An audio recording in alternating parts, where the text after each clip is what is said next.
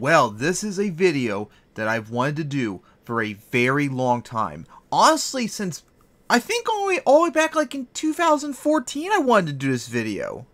But it never happened until now. And this is a video of my history with video game consoles and video games in general. In this video I wanted to talk about my history of like all the consoles of the big three. So I'm only going to talk about Microsoft, Sony, and Nintendo. So no Atari, no Sega, none of that, as those were all before my time. Along with saying my favorite genres and what I wish the video game industry would do in the future to make itself better, and what the big three and other publishers need to get my attention and of course my money. And later on, I'm thinking about doing a top 10 of my most played video games, because since November of last year, I have a program called Play Night, which I got, which actually lets me track my total playtime of video games I've been working on since November. It still has a lot of work to be done, and unfortunately when I get to that top 10 video, it's most likely going to be inaccurate, because I'm talking about like playing video games all my entire life. I don't even have all the video games I've played listed on there, and I probably never will, along with all the accurate times too on it, but I'll try eventually. So the main focus of this video is I'm going to talk about all the consoles, both handheld and home consoles, for the big three. When I got them, what do I think about them, and specs, sales, and all that crap. And like I said, it's just going to be Sony, Microsoft, and Nintendo. And I'm going to do it in order from the smallest to the biggest. So I'm going to start off with Microsoft, then Sony, and then Nintendo. Alright, so let's get this video underway with Microsoft. So of course, we start off with Microsoft's first venture into the home console industry, the Xbox, which was released on November 15th, 2001. It ran from 2001 to 2009 when they supported it, and it sold 24 million units in its first run, which actually, believe it or not, was second place in Generation 6, which is very, very impressive for their first console to get second place. But when we get to it later, it's going to be kind of overshadowed by who was number one, and it's going to be quite embarrassing to say the least.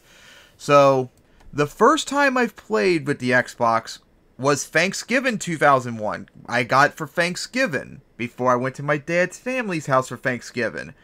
And there, I played it like crazy the entire time. So November 22nd, 2001 is when I first played it. And I remember the 3 games that my dad got when we got Halo, Shrek, and Test Drive Off-Road Wide Open. And the Shrek game was the first one I played. And I played a lot of that Test Drive Off-Road game afterwards too. And then eventually I soon got into the Halo, which still remains Halo is the only first-person shooter game I like. Now for the system itself, it was very interesting. For all of you who don't know, since Microsoft is unlike Nintendo, which is a video game company, and Sony, an electronics company, Microsoft is a PC company, and they actually designed the Xbox off of computers. So it was the first console to have a hard drive. And due to how small games were back then, at least in my experience, it's like impossible to fill up your system in terms of like memory card storage. Like, it's insane. And it's been a standard ever since, with Xbox doing hard drives. Now all the other consoles mostly do hard drives now. And although it wasn't the first one to have online connectivity, I believe it was the first one to make it like standard, like make it popular, because many consoles tried before and they did not really do so well, so Xbox succeeded in that regard. And it was, I believe, the most powerful system in Gen 6. Now, for me personally, what I think of it, for a long time, I kind of was on it. The games were fine, but just really wasn't much into the system. Like, for one thing, which really annoyed me about the system when it first came out, was that intro at the beginning of it. That scared the absolute crap out of me when I first played when I was 8. And I'm not the only one that has this problem too, because I've seen people talk about this too, with the loud noise of the intro, the flashing lights, and made even worse because we put the system for several years when we had it in our basement. Which, oh god, I hated going in the basement. It was creepy and horrible down there. And that made it even more terrifying.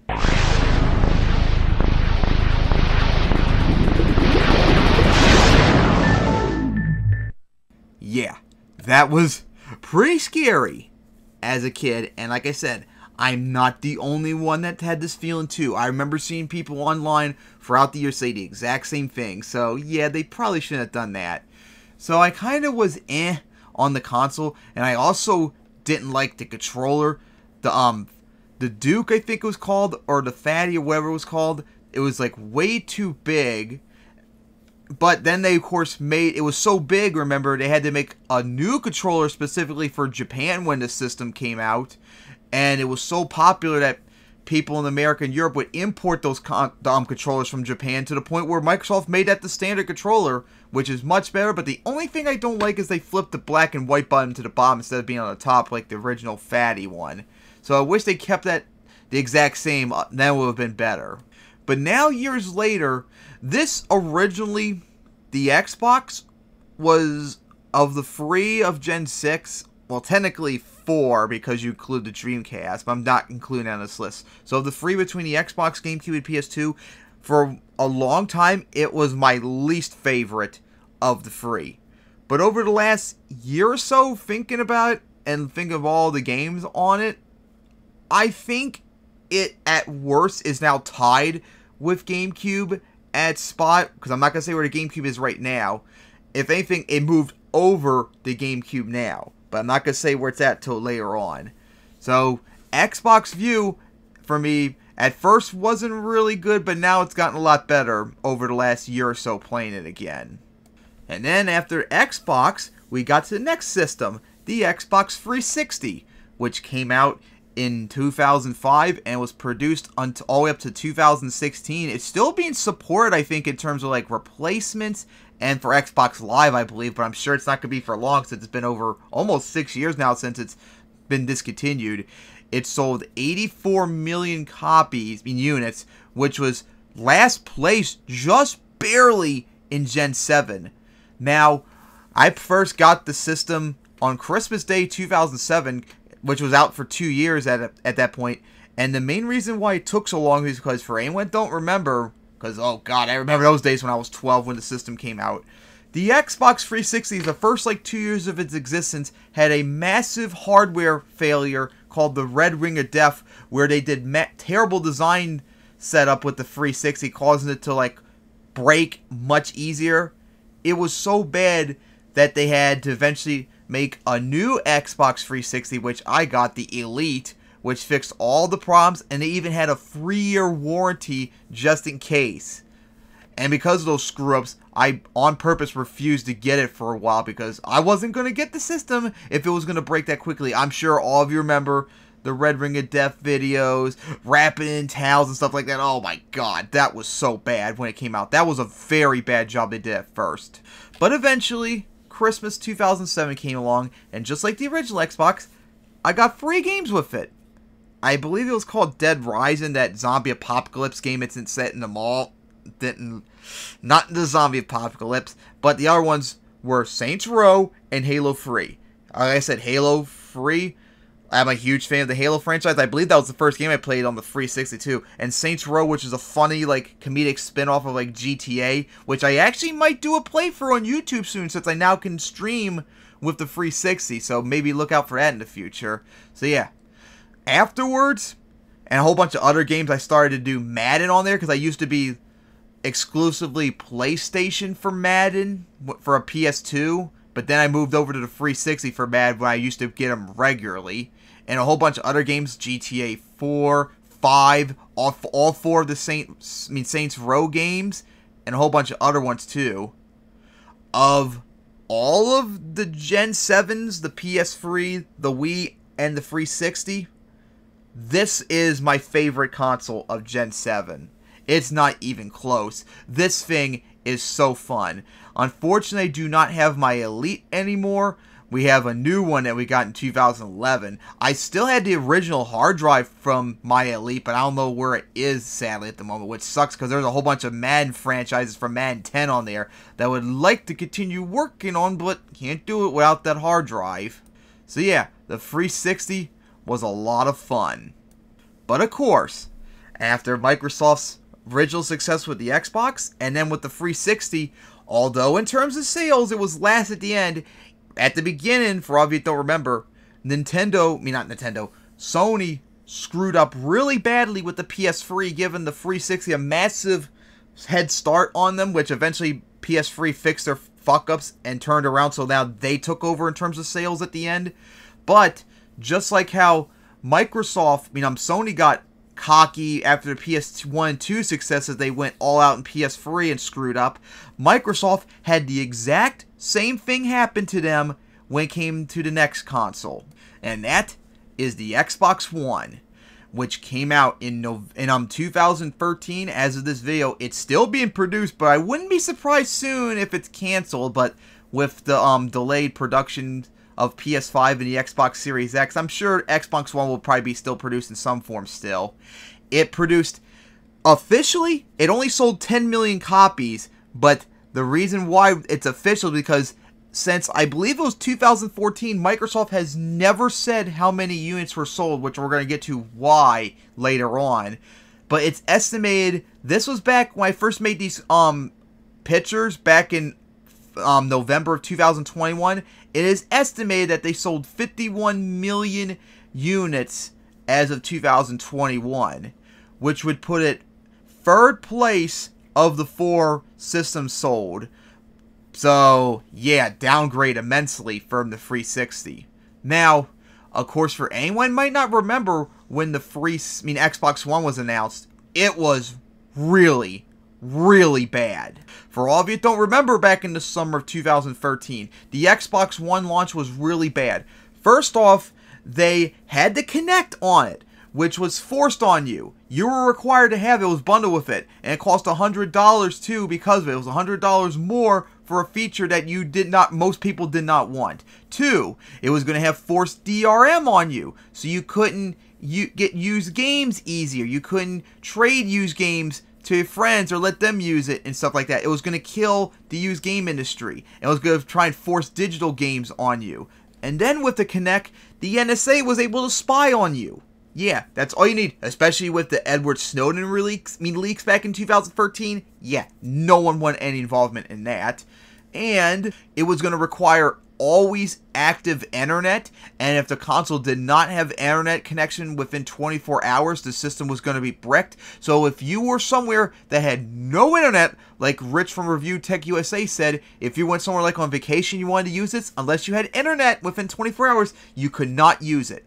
It was just a very, very bad launch. It was so bad that they were forced to pretty much change all of those things. But unfortunately, I think it really did bite them in the ass still. And the reason why they won't admit the official sales is because they're afraid it's going to be embarrassing for them to do that. Because I mean, like the estimated figures, 51 million after selling 84 million with the 360. Yeah, that's pretty bad, especially when you're second to last in sales for Generation 8. And only because Nintendo had to make a new console because of their screw-up. So yeah, that's pretty embarrassing for them. So, because of their screw-up with the launch of Xbox One, and of course changes in what I like in video games from 2007 to 2013, I never got the Xbox One. I never had an interest into it, and I only played it one time. I believe it was back in 2017 when I was at Best Buy. They had it out for like a demo, like to play games when you go to Best Buy and all that. I don't remember what the game was, but for some reason I couldn't play it. Every time whatever this game was, no matter what button I would press, nothing would happen except pausing the game. Like, literally nothing would happen. It wasn't that the game was frozen or the system was frozen. It was working just fine, but outside of pausing and unpausing the game, literally nothing would happen on screen. So, that was my experience with the system, sadly. So, yeah, I have a very, very poor opinion of the Xbox One, mostly because of their release. I mean, how they launched it at first, because that was very, very bad, and no one should ever defend it, because it was really bad. And then we wrap up the Xbox series with the Xbox Series X, which was released back in 2020. It's as of September 30th, 2021, and I just looked it up. These numbers are still up to date according to Wikipedia. It sold only 8 million units since September 30th of 2021, which puts it second place in Gen 9. That was a screw up in terms of the type in saying second Gen 8. So I don't really have much to say about it, just like Xbox One. I don't actively hate it like Xbox One because of the launch. It didn't have the bad launch that Xbox One had, but I just don't have interest into it. Like, there's just probably no games that I'm interested in whatsoever. So, yeah, that's all I have to say about it. So, as you saw with the series, you went from Xbox, which at first I was not really much of a fan of, but then eventually later on I grew more fond of it. 360 I love. Xbox One I hate immensely, and the Series X I'm just completely indifferent of. So yeah, that's not a good sign for Microsoft to have a peak and then massive decline afterwards for me. But that is Microsoft. What about the next one? Sony. Well, we're going to get to that now, but instead of going for the home consoles, we're going to do their two handhelds first. Alright, so we start off with the first of the handhelds, and that is the PSP, which was manufactured from 2004 to 2014. It sold between 80 to 82 million units, which was last place in Gen 7 when it came to handhelds. But you know what? For their very first handheld, that amount of sales is astonishingly impressive. That is insane. That it sold almost as much as the PS3. That is crazy. So I got this thing back in November 2005, and it was just two games I had with it, King Kong and GTA Liberty City Stories. And I loved this thing. This thing was so cool and so fun. And if it wasn't for one thing, which I'm going to be talking about later when we get to it, this would be my favorite handheld of all time. But sadly, it's second by just being edged out, even though almost all the games on there I like more than the system that it lost to for my favorite. Now, there were some problems with it, of course. One, the disc, the UMDs, because the PSP used discs as mediums for the games instead of cartridges, and discs just don't work well with handhelds. You tried accidentally dropping this thing compared to like any of the Nintendo stuff, it's almost guaranteed it's gonna freeze, whereas Nintendo stuff is not as likely. It's not a smart thing on their part, but I will give them credit for one thing, putting that cover over the disc itself, except for the one part. I wish all disc would have that like as a feature. That would be really nice if all disc had that. And I did not like the analog stick on the PSP. It felt very uncomfortable, and unfortunately mine broke off sometime soon afterwards. And honestly, depending on the game, it actually felt easy. It was easier to play with it just being a little teeny tiny stick you can move up and down, depending on the game and such. But yeah, this system was just awesome. A great amount of fun with it. And then we get into its successor, the PlayStation Vita, which was made from 2011 to 2019. It just like with Xbox One never being told how many they sold officially, Sony did the same thing for the PS Vita. So it was estimated that it sold 16 million units, which put it dead last in Gen 8, which is quite a big drop off from the PSP. So you gotta wonder, what happened? Unfortunately, as much as I don't really want to admit it, the main reason seems to be is that it was like it's like a more powerful handheld, like compared to its competitor, the 3DS, so it could play like AAA games. But unfortunately, handhelds are just not really into like AAA games, pretty much, especially since this was at the height of like the mobile game frenzy, so that really unfortunately killed its sales. It really did not do well, but Sony, to their credit, supported for this long, and it was actually pretty big in Japan still, since they poured over a lot of visual novels on it.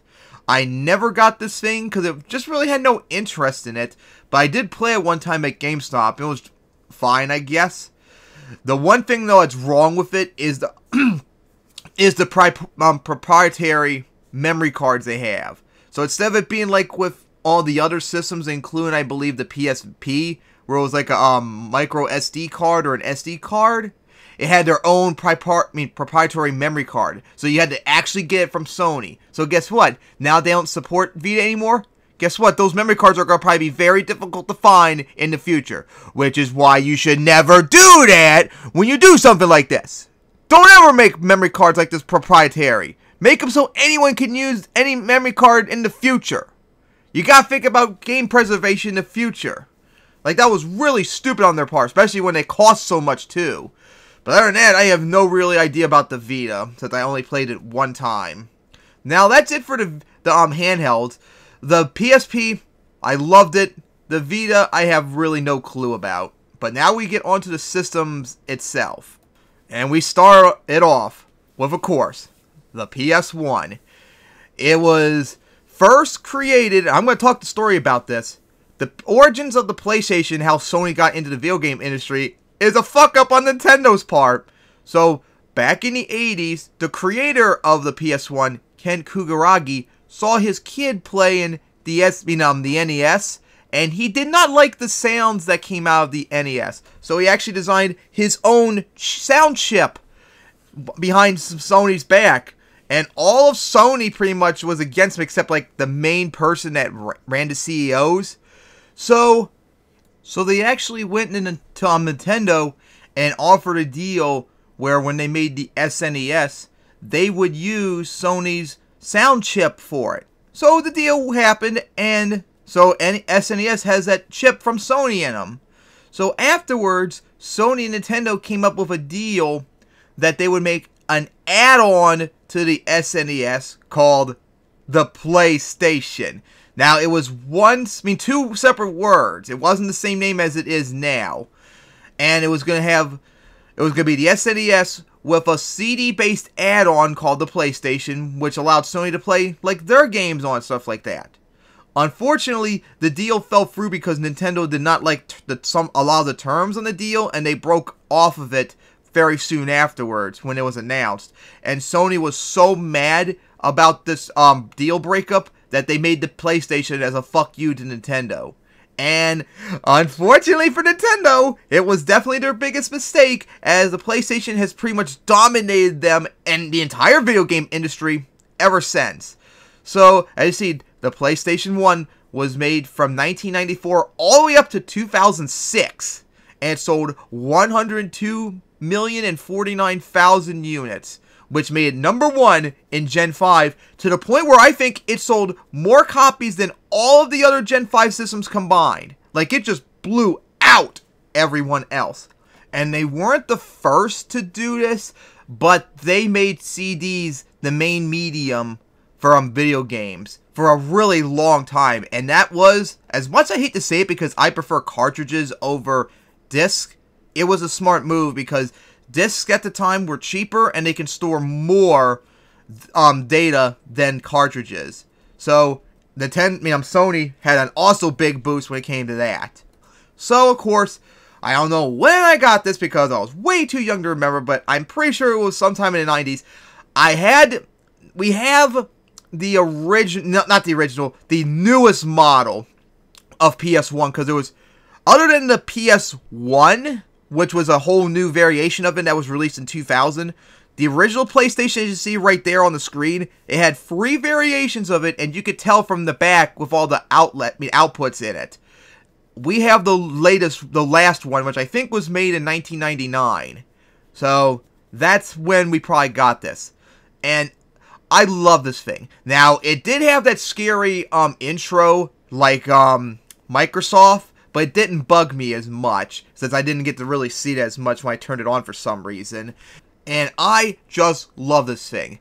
I've mentioned it before when it comes to like PS1 and 64, but I love those low poly graphics of like the 90s systems, those look so cool to me. And if I ever made a game, I would probably replicate that as much as possible because I just like that. Those graphic models is the coolest graphic set ever. And of course, I love so many games on this. Now, there's technically free games on this list of the system that I love the most. You haven't seen me played one of them yet, though. But two of them you have seen me played are Bugs Bunny Lost in Time and Toy Story 2 Buzz Lightyear to the Rescue. Those I played the most on the system. And the other one was Game of Life, the 1998 version of it. I played that religiously, too. Those games were fun. I did not play pretty much any of like the main selling games on the PS1 because those weren't really my thing at the time. Plus, I was too young, so they probably would not interest me since most of those games were for like teenagers at the time. But yeah, I love this thing. Love the PS1. But then we go on to its successor, the PlayStation 2, which was released in 2000 and it was supported all the way up to 2013. And it sold 155 million units, which not only is #1 in Gen 6, but the highest selling video game console of all time, and I think even when it comes to handhelds too. This is the highest selling console ever, and I don't think it's going to ever be beaten because of how huge it was. To put into perspective, it destroyed the GameCube and Xbox sales by like 3, maybe 4 times, for crying out loud. Like, this blowout was even bigger than when PS1 was released, I believe. Like, this was just insane when it came out. As the main reasons why it was so successful, one for me is it had backwards capability, so you could actually play PlayStation games on this, which was the first for me, so that was really awesome. And when I played it, I actually played a lot of it too, just to play the older games. And I don't really like this, but it did have CD and DVD support, so that also made it more appealing to non-video gamers to get it so they could listen to music and watch movies on it. So that helped, but I think overall that's a negative in the long term because that really screwed over how the video game industry should be done, as we saw with Microsoft, with Xbox One. But anyways, I finally got this thing in May or June of 2002, and that was mostly because of Monster Jam Maximum Destruction, which was the first Monster Jam game ever made. Because remember, it was released for the GameCube, PS2, PC, and Game Boy Advance. Now, it came out for Game Boy Advance first in March of 2002, which I picked up while we were in Florida for vacation around the time World Finals 3 happened. But it wasn't going to come out for the PS2 until June. So that's when we got it then. So when we got it, we got free games for it. GTA free, some Mini Cooper-like game, I don't remember what it's called, and I can't remember the third game. But then sometime afterwards, I finally got Monster Jam Maximum Destruction, and I loved that game. That's my favorite Monster Jam game ever, even though it had literally nothing to do with, like, Monster Truck Simulation whatsoever. So yeah, I love this thing. I love that I was able to play PS1 games on it, and I loved a lot of the PS2 games on it. Although, for some reason to me, I didn't enjoy all the games as much as like I did on the PS1, sadly, for some reason. But this was my main console for the generation when it came to like crossovers. This is where I got into Madden's pretty much. This is where I got into GTA with Free, Vice City, and San Andreas. And of course, I got into the Sly Cooper series, which I love immensely.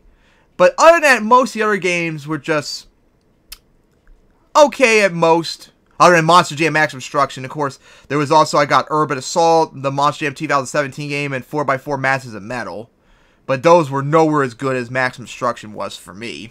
And most of the games left were either tie-ins for, like, movies, like Shrek 2 and Shark Tale, and, like, nothing else, really. But other than that, I still love this thing so much. It is well-deserved to have the highest-selling units of, systems of all time. 155, that's still incredible. And like I said, that's probably never going to be beaten. But I will say this, if you ever get this thing, do not get the Slim, which you see on the right side of the original PS2. The Slim version sucks ass. I've had it, it just sucks. Just only get the original if you can. So now, let's get on to the successor, and oh boy.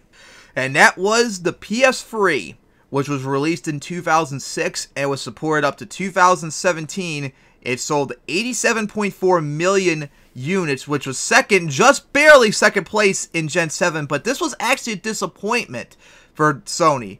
Now, remember what I talked about earlier when, after the great success Xbox and Xbox 360 had, that Microsoft had gotten really arrogant and cocky with, the Xbox One release, that they fucked up really badly with it? Well, that happened to Sony when it came to the PS3, which led to Microsoft having their cocky moment. So anyways, what happened was, when the PS3 came out with the enormous success of PS1 and PS2, they went all out in the PS3. Like, the one thing, the big problem with the PS3 when it first came out was that it honestly might have been too powerful at the time. Like, it had, what was it, like a very unique, like, graphics processing, GPU in it, that was, like, so advanced or something like that, that game developers did not know how to use it or something like that to its fullest extent. And the most expensive model with the biggest hard drive space, it was like $599 in 2006, which I don't even think consoles are even getting to that number right now, 15, 16 years later. And the funny thing was, as much as people gave shit for it costing that much, it actually was lower than it should have been. Sony actually sold the PS3 at a loss. It turns out the system actually cost almost $1,000 to make. So we got for like almost half off of what was normally supposed to be. And the reason why it was sold at a loss was the idea that Sony does, which a lot of companies also do too, where they'll sell products at a loss and they hope that they'll make up with the sale when it comes to like software sales. They thought that if they sell it at a loss, people will still get it and they'll make the money up, recoup it in software sales. But unfortunately for them, it did not work out as planned, and for the first 3 years of the console's release, it just did not work out really well. So, I think like in 2009, they made a slimmer version, and they cut the cost down dramatically, and it helped them. And Sony, to their credit, they pretty much saved themselves and the PS3, and allowed them to not only make a comeback, but actually beat Microsoft at the end. Because that led to Microsoft's cocky moment with the Xbox One, and now it led to Sony being cocky once again with their current stuff. So yeah, when we first got this, we got this in November of 2007 for my dad, because remember in 2008, GTA 4 was going to come out, and I was going to get it for the 360. But my dad and me, since we're huge GTA fans, we did not really want to share the game. I wanted to play it like religiously. He wanted to play it religiously. So he got the PS3 just so he could play GTA 4 on the PS3 so I could still play on the 360 without a problem. But other than GTA 4, I think we only got one other PS3 game, and that was MotorStorm, which I loved playing the demo of it, like at GameStop and Best Buy and all them, but when we got it, it just was like too hard for me, and I didn't really enjoy it as much. So, when I played a little bit of it before we got rid of it, I did not like this thing. I did not really like any of the games on it. If anything, I played it more to play PS1 and PS2 games on it, believe it or not. Yeah, I played the older games on this more than I played the PS3 games. So yeah, I did not really like it, and this last July, I actually got a PS3 for the first time, because I was going to plan on doing a Sly Cooper Thieves and Times playthrough, and such like that. But unfortunately, I played for a few hours on the system, because I had Madden 16 as well, and then I had it in my cabinet till this last December when I got MotorStorm again. I was going to play it, but unfortunately, the disk drive died, and it sucked up all my games, and I had to literally open it up to get out all the discs that were in it, and I had to put it back together, and I didn't do a good job putting it back together, and the disk drive still doesn't work. So, it's now broken. So, yeah, my experience with the PS3, as you can see, very, very bad, and I just don't like the thing whatsoever. It just was not a good system. I'm sorry. It just isn't. The only thing that was good about it was, of course, being able to play PS1 and PS2 games on it. So then after that was the PS4, which was released in 2013. It's still being produced, although I'm sure it's not going to be the case for much longer. It has sold 116.4 million units as of June 30th, 2021. I just looked it up. It's still the case. And it's the #1 selling system as of Gen 8. But I'm sure it might be overtaken by the Switch if the rates keep going up in the future. So we'll keep an eye on that. So, of course, the PS4. Sony needed PS4 to succeed because for all of you didn't know, Sony was on the verge of like bankruptcy after the problems with the PS3 and their other brands. So if PS4 didn't go off like crazy, they would be really bad, screwed financially. And thankfully for them, they learned from their mistakes from the PS3, and also because of Microsoft's fuck up with the Xbox One launch, Sony took great advantage of it, and they appealed to the anger that this Microsoft community had from Xbox One, so they had a much successful launch in comparison. And that's why PlayStation 4, outside of the Switch, has outsold Xbox One and the Wii U combined by almost 2 times the number. It is just insane. But not surprising either, as you see the history with the systems where PlayStation has been the #1 selling console of each generation other than 3. Like, that is just insane. Now, when it came to this for myself, my dad got this for Christmas of 2018, which came with Red Dead Redemption. We got a couple other games for it, but I mostly just played it only for Madden 18 on it. And although the system itself was fine, I just really didn't have much interest in it, other than Madden. And one thing I'll say is, I fucking hate the controller. I hate that controller that comes with the PS4 so much. I loved the PS1, 2, and 3 controllers. Why did they redesign it? It's just so bad. I don't like the directional pad. I don't like the buttons for X, square, triangle, and circle. I don't like the analog sticks. They don't feel right. I don't like the L2 and R2 buttons like drooping down instead of pushing in. It feels so terrible. Like times I feel like I'm not pressing on it. I don't know why they removed the start and select button and replaced them with the options and share button. I hate that feeling. I don't like the PS button, and I don't know why they added a touchpad to it. It didn't fucking need it. So yeah, of all the controllers I've used, the PS4 is my most hated controller ever, and I hope to never use it again. That thing was a piece of fucking shit. Oh god, that really hurt my appeal to the PS4. But otherwise, just had no real interest into it, and then we got rid of it this last August so I can get my Switch so I could stream with it. So yeah, that's my experience with the PS4. Just, no real interest into it, with a very terrible controller as well. And then we wrap up the PlayStation with the PS5, which was released in 2020, and as of September 30th, 2021, it sold 13.4 million, which makes it first place in Gen 9, but I'm sure the numbers are lower because of COVID, because of the limited production capacity to make the thing. So yeah, I don't really have interest in this thing at all.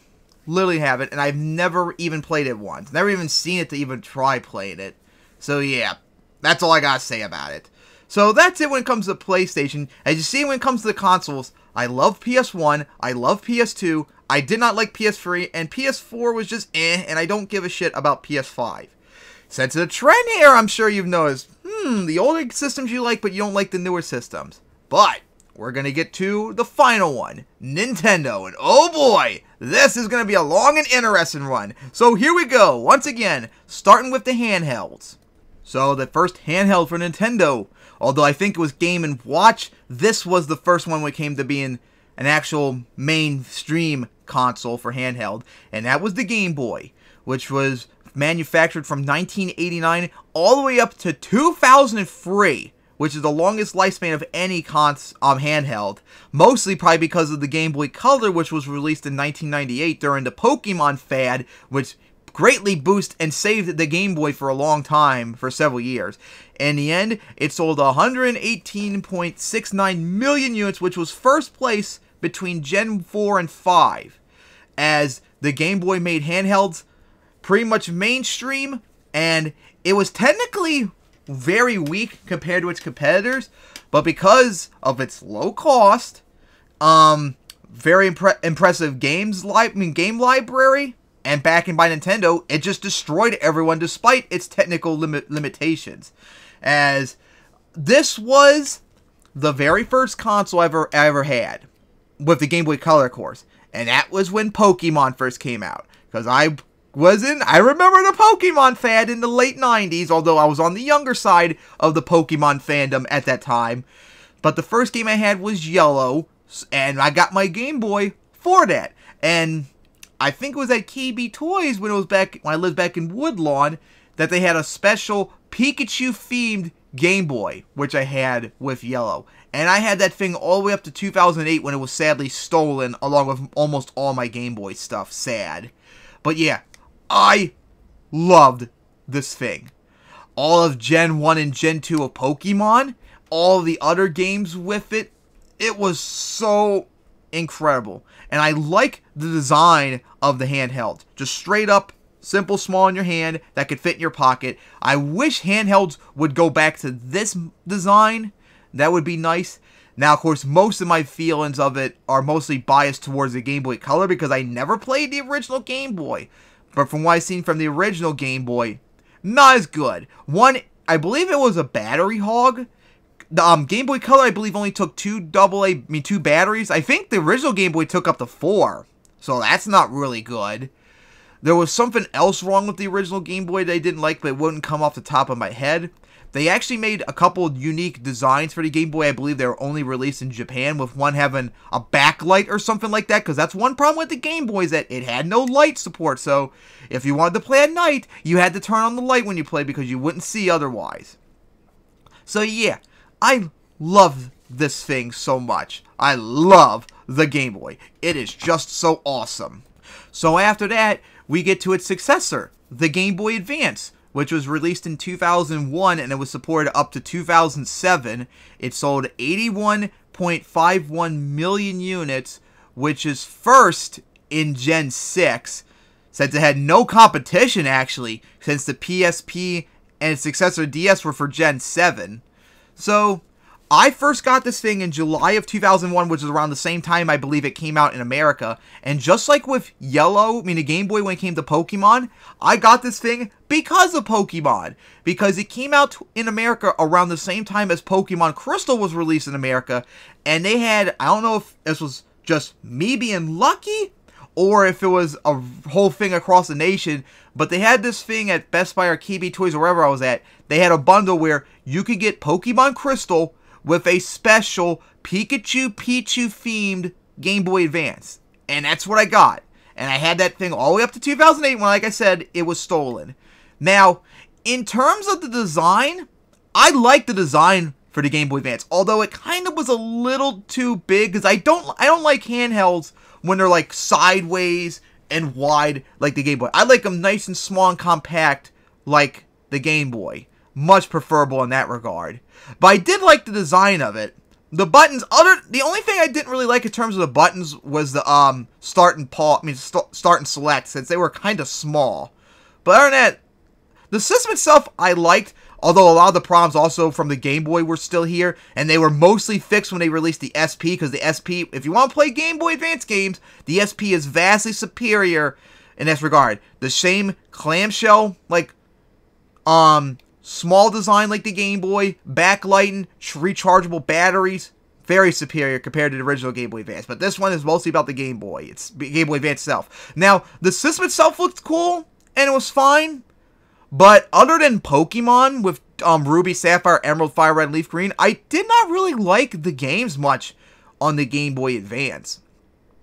It's like the only system I believe on my list where I liked the system but not the games other than Pokemon.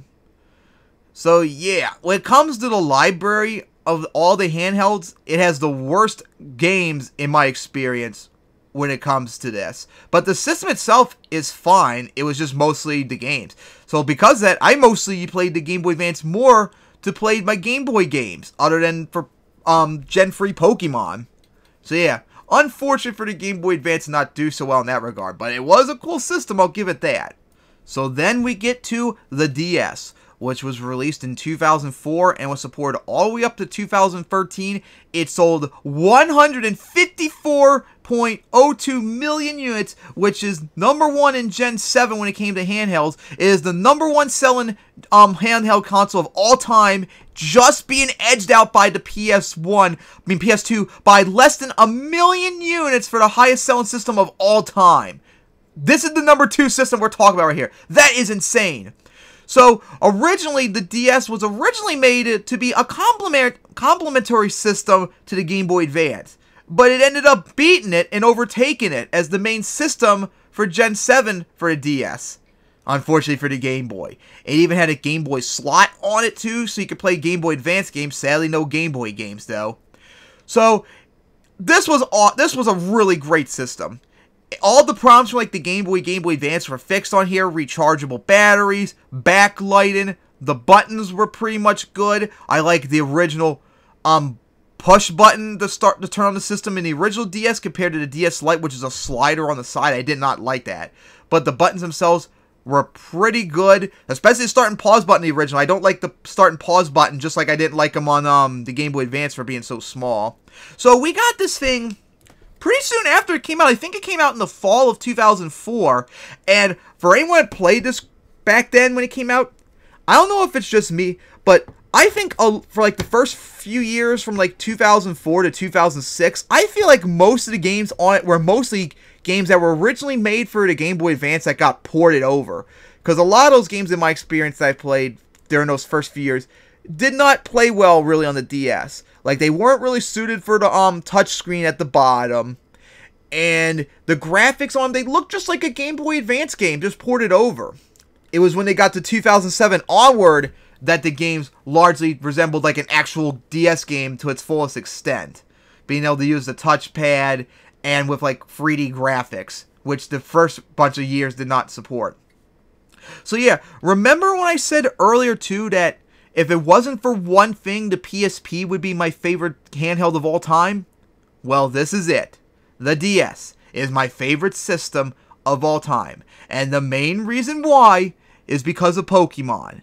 All of Gen 4 and Gen 5, Diamond, Pearl, Platinum, Heart Gold, Soul Silver, Black, White, Black 2, White 2. The peak of Pokemon before its decline was right here on this system. And it was just awesome! Fucking great. And of course, there's also Nintendogs, which I played religiously for like a whole entire year from 2005 into 2006 before Pokemon came out on the DS. I religiously played that game like every single day. And then like all the other free DS games I had on were just so awesome. But despite them being awesome, I still like the PSP games more. And if it wasn't for Pokemon, I would say I like the PSP more than the DS. But because of Pokemon being on the DS became my favorite system for handheld of all time because of that. So yeah, the DS was so cool.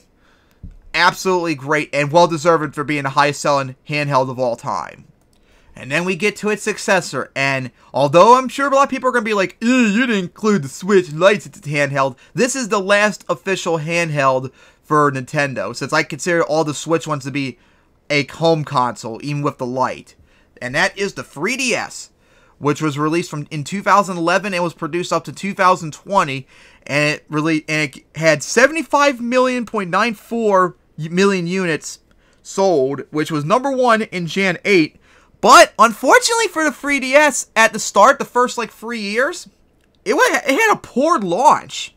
Like, it did not sell well whatsoever. And also, along with the Wii U, it caused Nintendo to be in a financial hurdle during the early 2010s. Like, they were in a really bad shape like Microsoft was at the time. Sony was. And the reason why, I think it was because of the gimmick.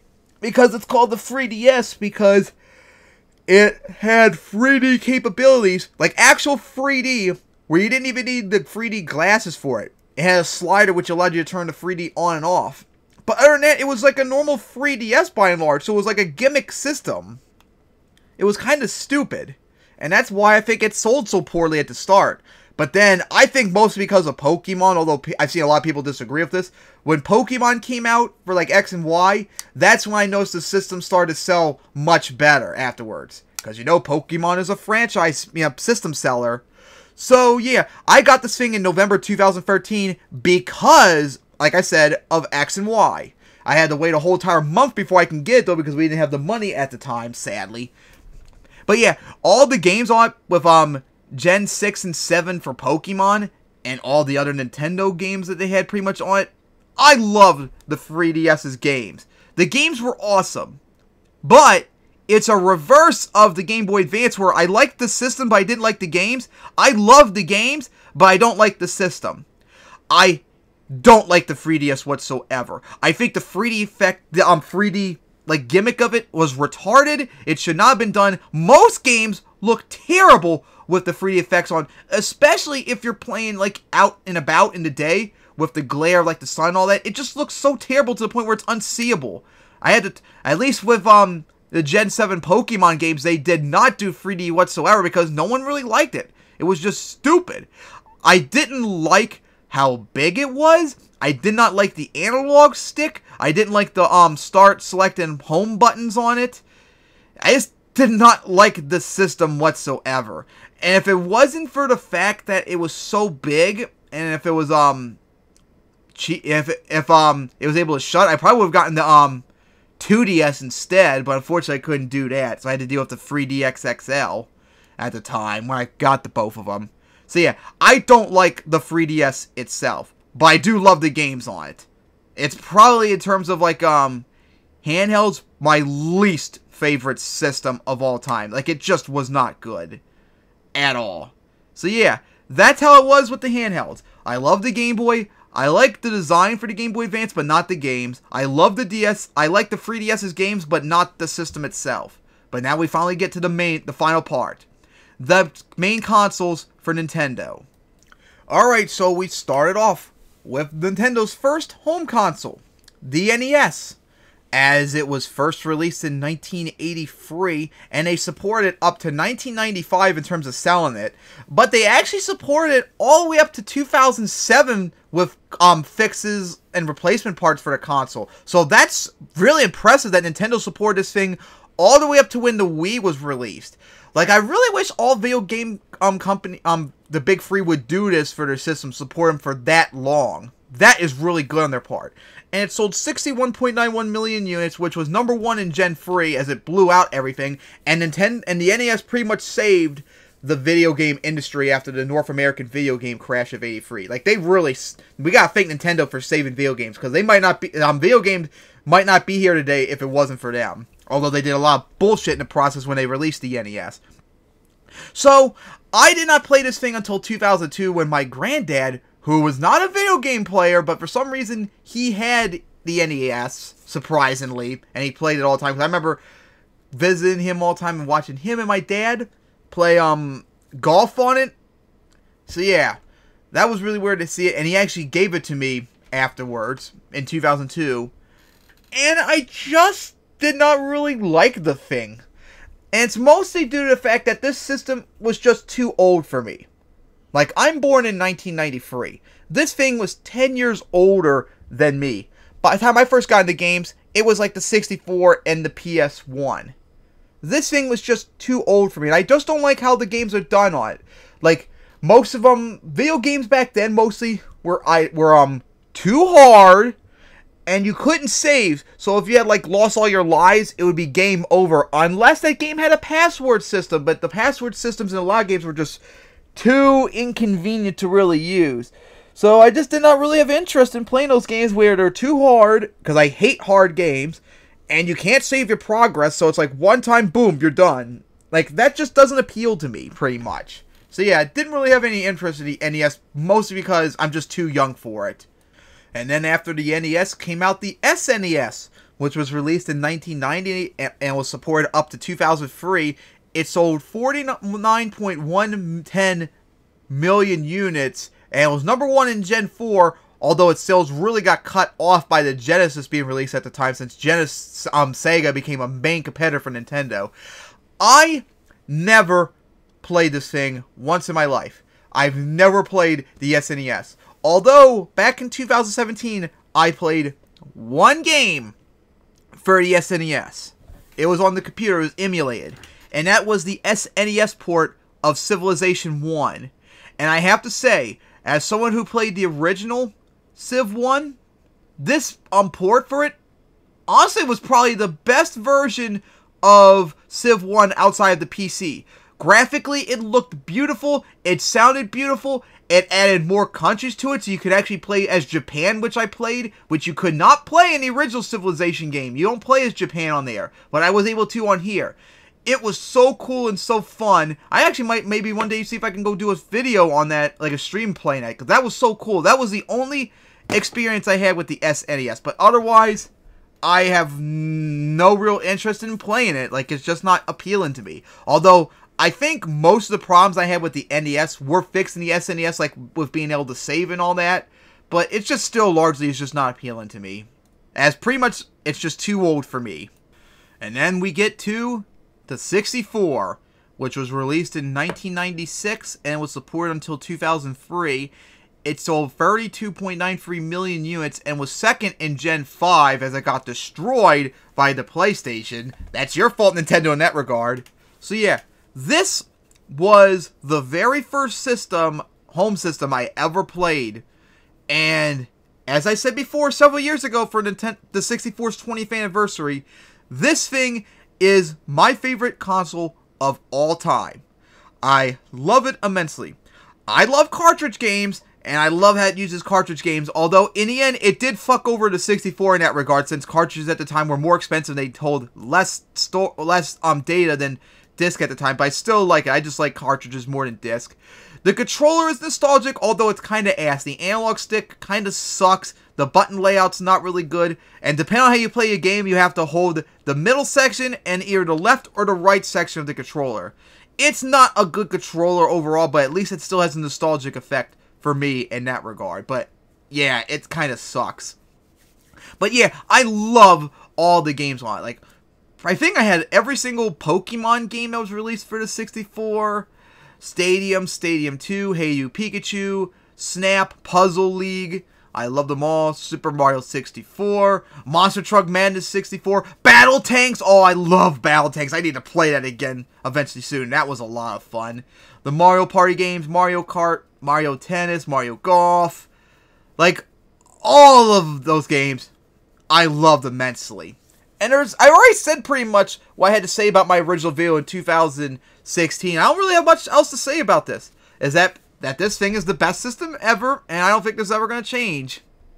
And then afterwards, it was the GameCube, which was released in 2001 and was supported to 2007.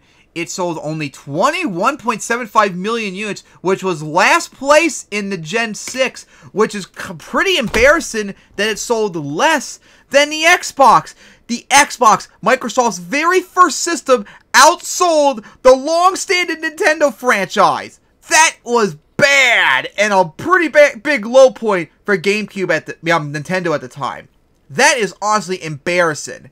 Now, for me, I first got this system Christmas 2001, like a month after the Xbox.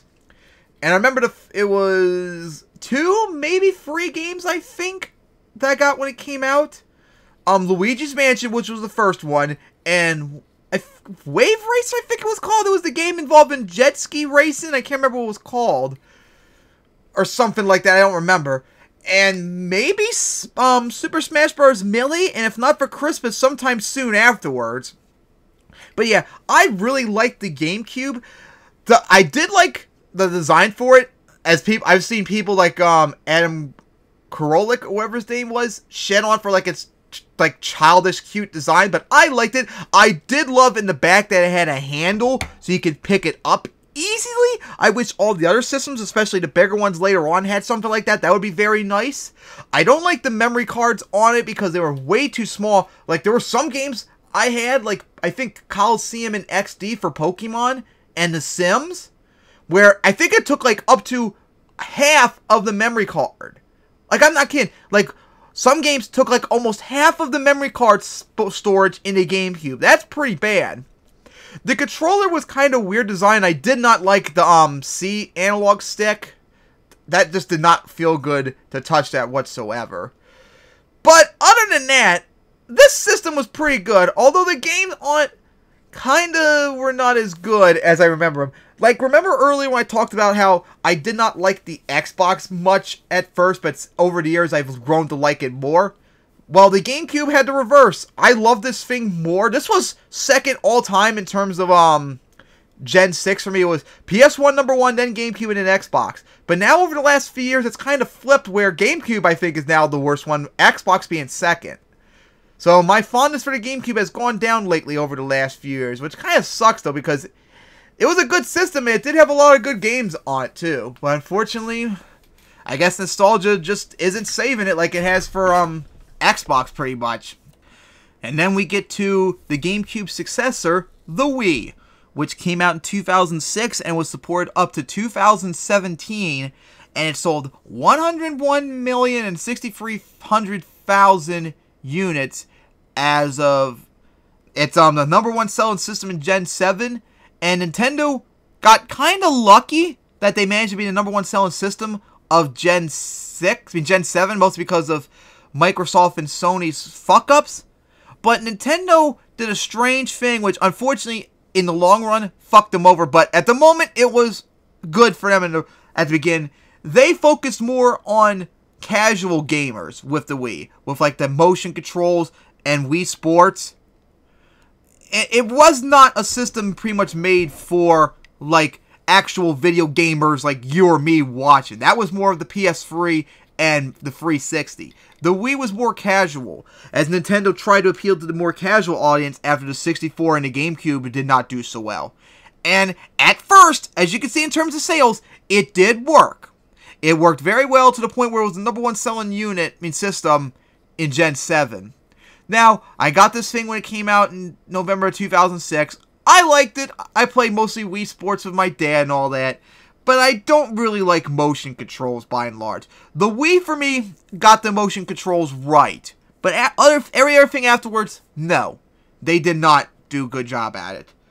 Now, there are some games that thankfully don't require the controls, which is good because outside of the Wii Sports, a lot of games just did not handle the controls very well with the Wii Remote and the nunchuck.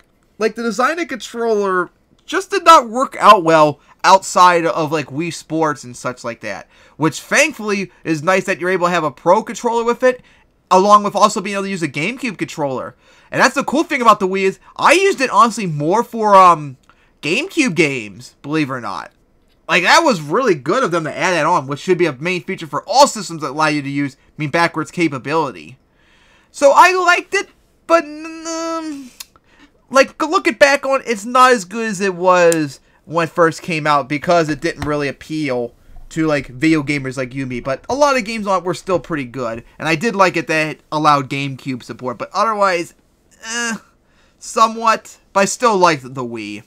And then we get to its next successor, which almost killed Nintendo at the time, but then eventually got saved because of the Switch.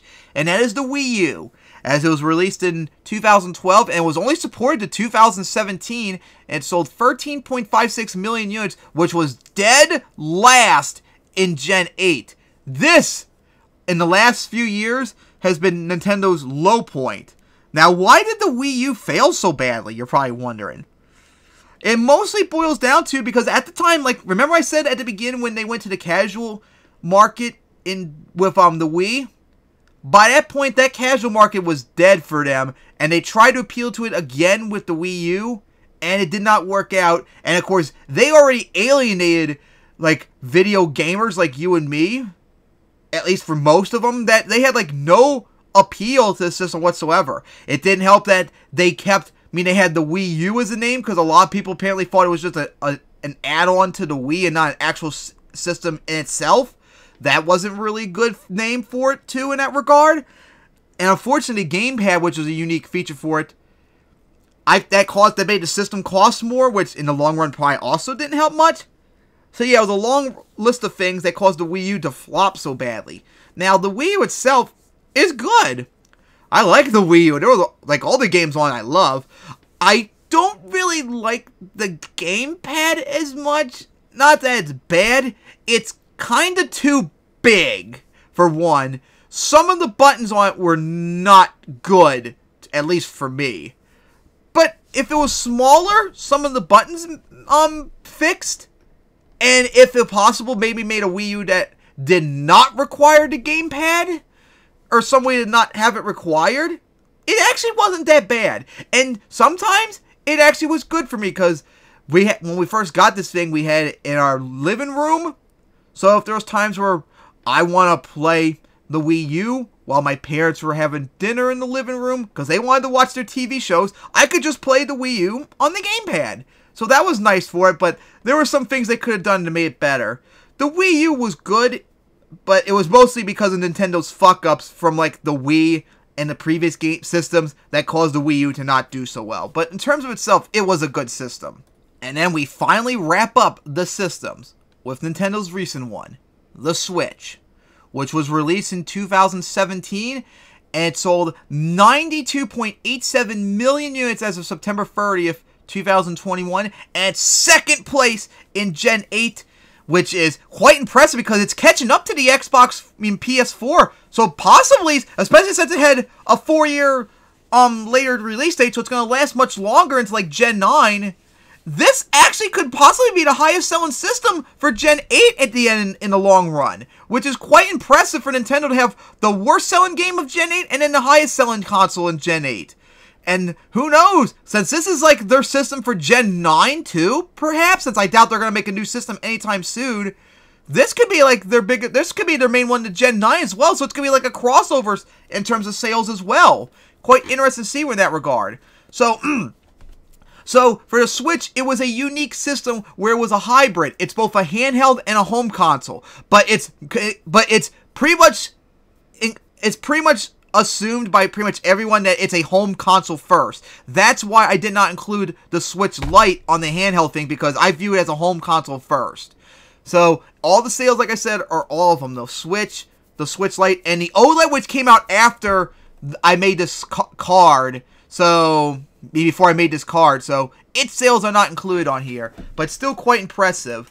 So, I did not get this thing until March 28th of 2021, and that was mostly because there was no main series Pokemon game that appealed to me. Like all the other systems, Game Boy, I got in from Yellow. The Game Boy Advance, I got in from Crystal. The 3DS, I got in from X and Y. I did not get it for like LGPE and Switch because they were fucking garbage main series Pokemon games. If it wasn't for them being pieces of shit, I would have gotten them for the Switch. Got the Switch for them. But because of that, I had to wait almost 4 years before I could get one so I can get new Pokemon Snap. And since then, I love this thing so much. It is so cool. Like, every game on there I freaking love. I have like 30 games on here, believe it or not. I've gotten over 30 games on the Switch, and it's not even been a year since I've had it. Like, the biggest library I have right now of outside of PC. This thing is just insane how much video games I have on it. Going to dock mode, I mostly play with the Switch Lite though. I got the normal Switch mostly for streaming, or if I wanted to play like on the PC when I'm on like the bike or something like that, but otherwise I played the Lite. But the hybrid is pretty cool. The one things I don't like though, I don't like the controller for the Switch itself. For me, it's because some games like a Mario Party, it handles really, really badly in that regard. I'm not really liking the plus and minus button for like pause and stuff like that. I prefer like an actual pause and select button. I do not like, the one thing I really hate on the Switch is that I fucking hate the storage on it. 32 gigabytes, and even with the OLED, 64 gigabytes, I'm sorry, but that's too small. For a bare, and I mean this, bare minimum, you need a terabyte now. There needs to be a terabyte of storage on the Switch. Not no 32 gigabyte. That's way too small. When I have to go out and get a micro SD card just to get more space, you fucked up. You should include a terabyte of storage at a minimum by default in 2022 for video games. That same goes for PCs as well. That needs to be the standard everywhere, for God's sake. It's fucking pathetic that they did that. But other than that, the system is awesome. Oh, and I don't like the how Nintendo, this is more of a Nintendo thing than a Switch thing. I also don't like that they making you pay for online usage when all the previous systems before they did not, which was a massive plus compared to Sony and Microsoft. But so yeah, that was another fuck up on their part. But the system itself is freaking awesome. And of course, since it just came out only a few years ago, they're going to probably support for quite a while still. So it's going to be probably the highest selling system for Gen 8, maybe? Possibly Gen 9 as well. I'm sure in terms of sales, it's almost tied the Xbox Series X and the PS5 in terms of sales since 2020 when they came out. This thing is pretty awesome, but there are some things wrong with it. So yeah, that wraps up the games for the Nintendo's home consoles. I don't really care much about the SNES and the NES. I love the 64, best system of all time. I like the GameCube, but not as much thinking about it later on. I like the Wii, but not as much thinking about it later on. I love the Wii U, and I really love the Switch. So yeah, that's going to wrap up what I think of each console of the big three. Now, we're going to get into a little bit more stuff before I wrap it up. So in terms of top 5, what would I rank my top 5 favorite systems? This actually got shaken up a lot lately because of the Switch. So for me, number 5 is the 360, number 4 is the Switch, number 3 is the PS1, number 2 is the PS2, and number 1 is the 64. And to illustrate it better, I made a tier list of how I rank the systems. In a list of 6, S being I really love, so that includes the Switch, the 64, both Game Boys, even though I only played the Game Boy Color, the DS, PS1, PS2, PSP, and the 360. A, systems I really like, which is the Wii U. Systems I liked, which is the Wii, Game Boy Advance, GameCube, and Xbox. Systems I'm indifferent to, or just the NES, SNES, the Vita, the PS4, PS5, and the Xbox Series X. Systems I do not like, which is the 3DS and the PS3, and the systems I really hate, and that's the Xbox One. That's how I rank them based upon my tier list. So yeah.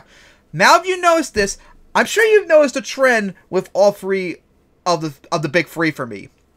That I loved or liked the older Microsoft and Sony systems, but I don't like them or indifferent to them in the future versions. Whereas the Nintendo stuff, most of them I really like. Even the worst one on the list, which is the 3DS, I still love the games. It was just I didn't like the console itself. But you see, the S, of all the systems in the S ranking, over half of them are Nintendo games. The system I really like, all Nintendo. The systems I liked, all but one, Nintendo. Nintendo just blows out everyone at the top, whereas Microsoft and Sony take the bottom tier list. So you probably wondered, why is that? Well, first, a big reason is Pokemon. Pokemon, I am a huge Pokemon fan of. It's my favorite video game series of all time, so Nintendo is going to get a massive bonus in that regard because I am a huge Pokemon fan and it's exclusive to their games. 2, I am somewhat, although I'm not really that much, I still like pretty much most of the Mario games, pretty much. I don't like the Super Mario games, but I like the 3D-based games. I love the normal 3D games like 64 and Sunshine. I love Mario Kart, Mario Party, and other ones like that. Smash, too. So they have that bonus, too, which Sony and Microsoft do not have. And Nintendo's fuck-ups don't piss me off as much as Xbox One's fuck-up. That really pissed me off, pretty much. Nintendo's had their own fuck-ups, but they didn't piss me off as much as Microsoft's, for example. And I didn't put it on the list, and it's going to probably explain also why I lost a lot of appeal with Microsoft and Sony, whereas Nintendo also holds on, is that Microsoft and Sony, and Nintendo to some extent, don't appeal to me that much. Nintendo appeals to me mostly because of Pokemon, but there's even something that Nintendo doesn't appeal to me of, and there's only one system in the world that does. PCs. Most video games I like are PC based. Business sims, Roller Coaster Tycoon, Zoo Tycoon, you name them. All the business sims, or sims where you run a life, Sims, or country simulators like Superpower 2, Vicky 2, EU4, the list goes on. All of those games are PC games. there's almost none of those games on any of the big three. And if they are, they either suck or are terrible imported versions of those games that just aren't good compared to the PC. And my other favorite genre, like MMORPGs like Pokemon or like Monster Catchers, those are almost exclusively to Nintendo or sometimes the PC, like with Monster Hunter recently. So yeah, like Microsoft and Sony, for example, just don't have games that appeal to me. And along with their fuck-ups lately, I just don't have interest in liking them as much, whereas Nintendo at least still has Pokemon and stuff like that. So that's why Nintendo's rated higher for me compared to the other two. But even Nintendo does not hold a candle to PCs, because PCs have more games I like. I could even play Pokemon on them, I can emulate games on them, and I could do other things like making videos, documents, and stuff like that. That's why PC Master Race is superior to you console peasants, and you can't ever refute that. So, for Microsoft, Sony, and Nintendo to some regard, if they really wanted me to get like in their good graces again, to maybe even consider getting their systems, there are a bunch of things they're going to need to do to get me. One, don't do fucking stupid shit like with Microsoft did with the Xbox One. Don't ever do stuff like that ever again. Also, start making the games that appeal to me. Like, maybe Sony and Microsoft, maybe you should try and make your own version of Pokemon. Now, of course, even if you did that, you're probably never going to succeed, because Pokemon, unfortunately, probably is never going to have an actual rival to challenge it, because it's just a whole new thing on its own. Like, it's, like, unstoppable, sadly. The only thing that's going to probably beat Pokemon is, Game Freak fucking over the series so much that no one wants to play it anymore. Make, like, hey, here's something that Microsoft and Sony could do. Fix Madden! Fix it, so fix all the franchise mode and stuff like that. Well, that's more of EA's part than necessarily Microsoft and Sony. But pressure them to fix franchise mode, so maybe I would go back to playing it every single year. And stuff like that. Although if they did do that, I honestly would probably get it for the PC still. Make like a Monster Truck Simulator game, which none of you guys have. That's PC exclusively, pretty much. Find some way to make like a Riggs or Rods or BeamNG level game on your systems. Make me, like, just like Madden, make a Pro Football Simulator game that the PC can have just as good. Make, like, a simulator game, rerun businesses, or life, or country. Some of those things are on there, but they're just not good to me compared to, like, on the PC. Like, there are things you could do, but you gotta do them. And they've either not done, or they have not done enough for me. And another thing, too, I would want to see the video game industry do is they need a radical change to make them better, because there's so many things wrong with the video game industry that need to be changed at once. Stop doing DLCs, for example. That's bad.